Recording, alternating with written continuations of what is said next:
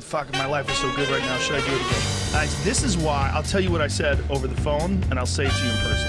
You should do it if you want to. And the reason why you should do it if you want to is because the world needs more wild people. The world needs more wild people. People are goddamn scared right now. You identify one of the most traumatic moments of life, and that you're stuck. You can't get past. I can't get past my parents divorcing. I can't get past failing at the, national, whatever that moment is. And so then you keep playing that on a loop in your brain, and no matter what you do in life, that's always still going on. And so it's a tool to rewire your brain. So it's like, okay, you're gonna play yourself. How old were you then? 16. Okay, so you're Joe Rogan, 16. Who was there? My dad was there, my mom was there, my coach, and then so all the other people play the roles of those things, and then you just go through, and then what happens? And then this guy punched me. Pause. But the talking tongue, so there was no real words, you just sat down and decided. This is what the butt plug one sounds like. How many hours does it go for? 2.5 hours. I don't understand why you wouldn't have stopped after the first few seconds. That's a hell of a butt plug. Like a water bottle? 8 ounce, what is it? 8 ounces? 16 ounces? Yeah, 8 ounces would be not that big a deal. I get it. So you got the language thing that you did you talk any English or just get in virus as the flu? It's a virus that gets out into the other people that are around you, and you could be real lucky. You could live in an area of mind nature, a peaceful valley with a beautiful mountain and a creek that goes through it, and that's the community that you're in. You got lucky. You grew up in a wonderful community with fantastic parents and great neighbors, and your aunt come over, and everybody has good times. And oh, sure, there's a little bit of hardship here and there, but for the most part, love each other. It's not fair. It's not fair. When that guy yells out at you like that, it's hard to internalize all this in the moment. You are in his head. Well, I'll tell you what happened. I become jealous of comedians because when I'm at a comedy show and I see hecklers and I'm like, that guy quit with that comeback. Yeah, but when I tell you something, I won't do that in real life. I don't do that in real life. Really? No. Some guy cuts you off, you don't have a fast one, right? No. But you know what? So I reflect on it when I go home and I go, what did I say the last time this happened? And then I start laughing. It's an unfair game. It's unfair. It's unfair with your mind. Like the idea that everybody has a mind is ridiculous. I know my mind is dog shit compared to Elon Musk's. I've talked to him.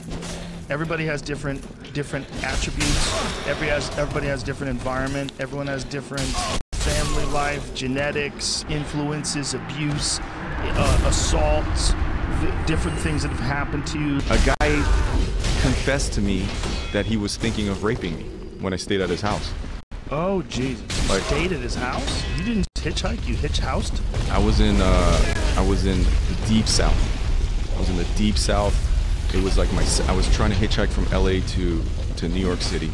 I was with my friend Brian. Okay. No one's gonna pick up two fucking dudes. And John Wayne picks us up, cowboy guy. With a 10-gallon hat, Damn, you boys look, hot out there. Just get in the car. And he's telling us about shrimp po' boys, and he works on a offshore oil rig, and it's 2 weeks on, 2 weeks off, and it's just 2 weeks off right now. So he's like, "Where are you guys headed?" And we're like, "We're just trying to get to New York." New York? What you want to go there for? A bunch of queers out there. I don't know.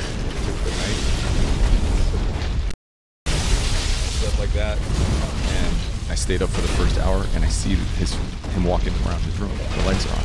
I'm like, this guy's not going to sleep. Midnight, 1 in the morning. I'm like, what the fuck? Why won't this guy go to sleep? Putting his masks on. So I nudge Brian. I go, "Hey, your turn." I'm gonna fucking pass out. He's out cold. Fuck, dude. Fuck, man.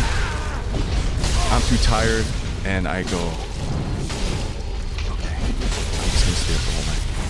So I'm up. eyes are closed. Back up again, gripping the knife, and then sometime around 5:30 in the morning or something, my eyes are closed, but you know when you feel someone, so he comes out of his room. Like, I'm in a thick Congolese jungle. Like, I don't know how to get out, and we've been lost for days. Like, I don't know how to survive. Fucking know how to, like, this is it, you know? And on top of it, I have this fucking German asshole who's like talking down to me, making fun of me, and eating my fucking rations.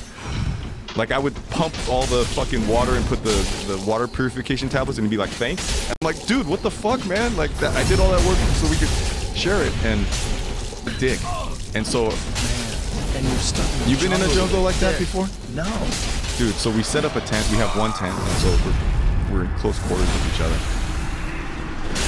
At night, the moon is fucking big. Like, it's humongous. And you hear the entire jungle come alive. Like fucking monkeys and like things are bumping into the tent at night, like huge insects, and like for weeks now. And if I have to eat him to survive, I guess I'll do that. And so he's out cold. He's got fucking crumbs on his face. He's confused from the food that was supposed to be shared. And I go outside the tent and I pick up a huge rock. I'm done. Like, I tap out. Like, so they're explaining like all the trek and the way to go find this dinosaur, and I'm like, I went up until the leeches, and then when I came out with the leeches, I go, all right, like this is it, you know. I go, can you help us get out of the jungle? And they're like, it took less than a day. That's how close we were to, like, they're very strong bows. So just pulling them back, probably tremendous back muscle. Everyone knows how to hunt. The kids know how to hunt. What are they using for the feathers at the end of I know that guy. The one that's which guy? No. Down. Yeah, that guy. Yep. I stayed with that guy. Whoa, really? Yeah. He's older now. See the cuts on his face? Yeah. They cut my face. Really? Yeah, I asked them to because I like pain. You never see in all the National Geographics and all the nature documentaries is that it's always serious. And here's the Hadza warrior, and here's, you know, whatever these guys crack, you know, they're like, do you want to come with us tomorrow? Like, none of your eating Cliff Bars and hanging back, like, you want to? I'm like, yeah, I'm in. Okay, we leave at first, you know, the second. How are they saying this all to you? I have the translator with me. Oh. He like works with them, and the, you know, it's like worst case scenario when they don't do food. This is the sad part. They do the fake show for the tourists. Like, the tourists come in, usually European, and then they put on the fake. It's not fake, it's real, but they dress up and do like dances and stuff, and they give them money. So I wake up at, you know, 5:30. First noise. Boop. And then laughter. I'm like, are these fuckers doing fart jokes at 5 in the morning? And that's the thing that people don't realize is when you don't have TV, internet, entertainment, and you're just with your family and your homies all day, you're bored as fuck. So they joke morning till night, like brain gets, and then it's like a delicacy at the end. They like tap a hole in, and it's, you know, they have black skin. Like, I remember, like, it was fire, it was in the cave, it's nighttime. And I just hear eating, and I turn my flashlight on, and I see like the whole tribe just chowing the brains at the end. They're like, this is our favorite part. And yeah, and they're just like, and then, so it's all this white brains like streaked on their face, and I'm like, yo, you want to get in on this? Give me some of that brain. So I had some brain, and did you really? I ate everything. I mean, there it is. Oh, doesn't that look like a person? So once the fur is, no, yeah, good. Once the fur, look, this is fucking. Should you put it on the screen or no? Look, Get us in trouble. This. Well, let me just say this. That's how hardcore this picture is, right? Yeah. I find it easy. Look, for like you want to talk about, this is life or death. This is, you know, look at his name. Parasite, bitch. Fucking Parasite. Dave Chang, best fucking chef in America. Roy Choi, fucking K-pop, dominating the fucking Bobby Lee, Steve Lee, like kimchi on the menu everywhere now. Everywhere. You want some kimchi pizza? You want some fucking probiotic shit up in your gut? You know, like everywhere. This tiny fucking country in Korea. You know, my dad's getting pumped up. He's like, yeah, we fucking did it, man. And all the texts are still coming. Yes. There's a racist. What the fuck's the term? It's called a perpetual foreigner, where it doesn't matter that I was born in Los Angeles, that you always feel like